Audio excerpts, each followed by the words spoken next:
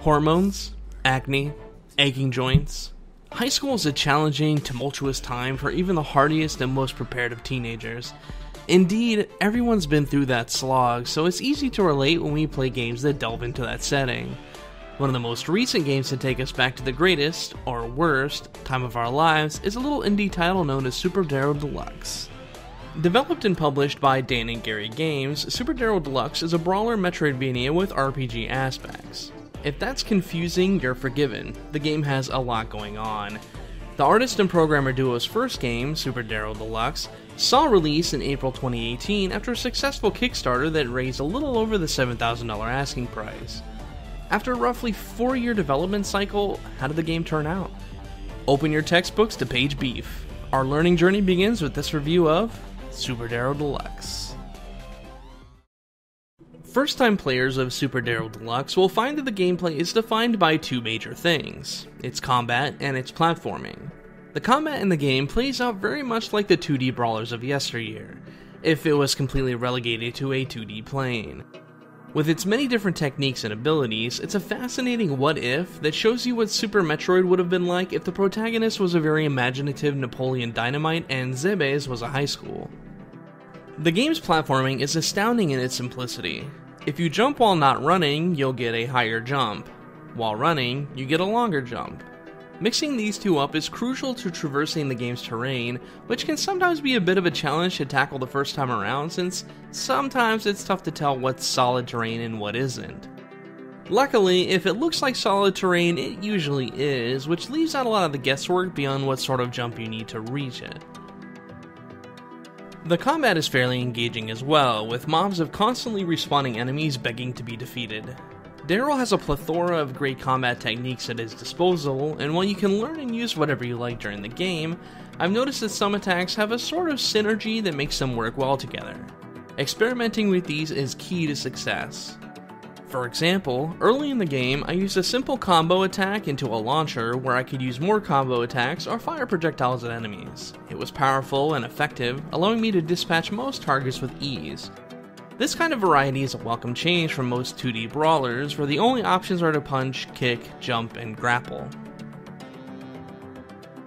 You unlock Daryl's techniques either as bonuses for doing side quests, or by spending textbooks you earn or find as you play throughout the game.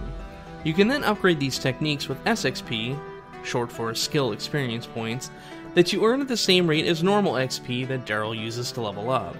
It's very easy to wind up with a stack of textbooks and loads of skill experience points if you get distracted or lost while doing side quests, and I suspect the developers intended for that to happen to be properly prepared for each new area you walk into. The game's many enemies are great, and each poses a new and interesting challenge, though most of that challenge comes from dealing with them as they layer over each other and attack you all at once. This sort of variety helps to hold my interest in the game and encourages me to continue, so I can see what sort of zany creatures will show up next. Daryl's peers have a similar variety. No two of his classmates are the same. Each have their own personality and, when you find their codes, a hallway locker to loot. The game's writing is also witty and top-notch, and it adds emphasis to the game's plot. Most people treat Daryl like he's this weird, silent teenager, or attempt to manipulate him or take advantage of his kindness, and the game supports this dialogue by giving him numerous quests. Meanwhile, the game's journal insists that Daryl is popular and cool, telling the story of a teenager oblivious to the apathy and disingenuousness of his peers, as well as his own overactive imagination and delusions of grandeur. As a player, you understand these things, but Daryl doesn't, so you can't help but pity him a little as you enjoy his story. Speaking of the journal, it's one of the game's best and most endearing features. Often when you receive a story quest, the dialogue can be very vague. Luckily, the journal is not, often giving you a much better idea of where you need to go and what's expected of you. It also does an excellent job of informing you where you left off if you step away from the game for an extended period. The way it explains the events of the game from Daryl's point of view in contrast to the overarching narrative really helps you understand Daryl as a protagonist. The journal is one of those things that I regret not referencing more often, since I tend to find myself directionless until I remember to look at it, and the entries gave me a chuckle more often than not. Graphically, Super Daryl Deluxe stands out despite its dull colors. This sort of drab color scheme does two important things. One, it conveys the overall narrative of the game, and two, it helps you keep track of Daryl, who wears a bright red in stark contrast to the dull world around him. In this way, the game's dreary backgrounds also let you keep track of what's an enemy. Anything that isn't colored white or gray tends to be hostile. The art style is very interesting, and most of the time has a great attention to detail. The soundtrack is also magnificent, with unique tracks for every zone. Some tracks are truly standout, helping to define the game. As a result, the gameplay, artwork, and soundtrack all blend together as a trifecta to create a solid game. Of course, not even a game like Super Daryl Deluxe can escape its share of controversy. For example, several of the bosses have extended periods of invulnerability where you must avoid attacks for a long period of time.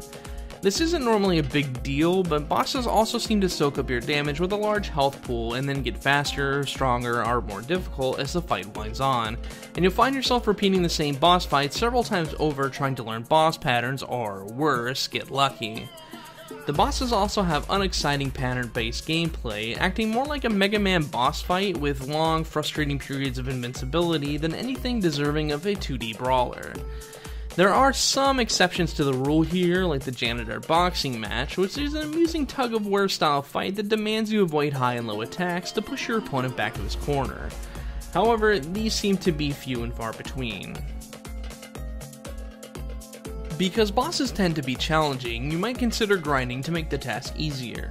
This is possible because the enemies endlessly respawn and tend to stack on top of each other, which makes them easier to kill in groups with the right techniques. The developers clearly anticipated this, making the XP gap between levels difficult to surmount quickly and easily without tackling the game's many side quests in addition to fighting enemies. With levels so hard to come by, upgrading to stronger, better quality techniques takes a while, since each new tier of technique is gated by a level requirement. It's not uncommon to acquire new techniques from side quests and find that you can't use it for another several levels. The game's equipment has a similar problem. If the gear gained from side quests didn't have the level cap, it would make them much more rewarding and encourage you to do them for their rewards, while also assisting you in tackling the zone's enemies. On the topic of side quests, almost all of them are fetch quests in some capacity. The main story quests also have this issue, but at least most of them only require you to go from point A to point B, then talk to someone or traverse a zone. The lack of variety in quests doesn't necessarily hurt the game since the focus is the narrative, but it sure doesn't help the game either. Side quests seem to only serve to pad out the game, but at least supplements your grinding, since most items must be obtained from defeated enemies anyway. A decreased XP cost between levels and fewer side quests with more XP as rewards would have likely made for a smoother experience. As for the game's many and varied zones, there's a major issue in that they're either delightfully themed and a treat for the eyes, or they're completely unremarkable. There's no middle ground in Super Daryl Deluxe, which is unfortunate since there's a lot of potential that I feel is wasted here. In many cases, this unexceptional theming fits the story's narrative. Reality is a dull, boring place, and your imagination should be this anomalous and fascinating place to escape to. This is clearly what the developers were intending with the game, but sometimes it just falls flat. As for the game's music, many of the tracks are fantastic and do an excellent job complementing the game. Some tracks, however, tend to get very obnoxious over long playtimes. The most notable early game example of the soundtrack working against the game is when you enter the theater zone. The track is a sort of trap, sort of techno music remix of Beethoven's Ninth Symphony, Movement 2. The first few times you hear it sounds great, but you spend a lot of time in this area and likely revisit it in the future, so the music quickly begins to grate on your eardrums. If they had done a similar remix to at least one or two other symphonies and played them randomly, it would have fit the area a little bit better. Finally, one of the things that irritated me about the game was that textbooks and other goodies were often locked behind walls that required specific technique requirements to get past and obtain. This is clearly done to encourage you to unlock and play with a variety of abilities, but I just wanted to focus on my favorites. If the ones I chose to use the most didn't get me past when I first encountered it, I wasn't inclined to go back later since usually it was just one or two textbooks and just missing a few had no real effect on my game experience. for completionists, this will probably be the game's most frustrating aspect, requiring repeat visits to old zones and a lot of grinding just to get them. What's most irritating about this is that the developers clearly knew how to work secrets and rewards into the stage design because the entirety of the pyramid section of the game does it extremely well. Yet, they fail to do this anywhere else in the game, which adds up to more wasted potential. I just rarely felt rewarded for exploring, but the pyramid was a breath of fresh air, encouraging me to thoroughly check every nook and cranny.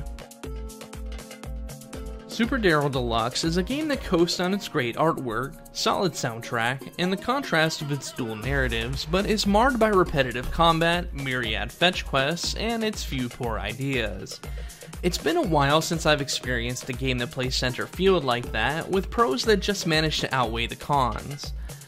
Due to the fact that this game seems like it'll be getting very little attention in spite of its high praise, it's likely the game will, sadly, be overlooked by the average player. Luckily, it's bound to join the upper echelon of cult classic games in the company of titles such as Psychonauts, Earthbound, and Killer 7. Considering that there are worse places for a game to wind up, like the bargain bin at your local Best Buy, the developers are probably pleased that their game will make cult classic video game lists for years to come.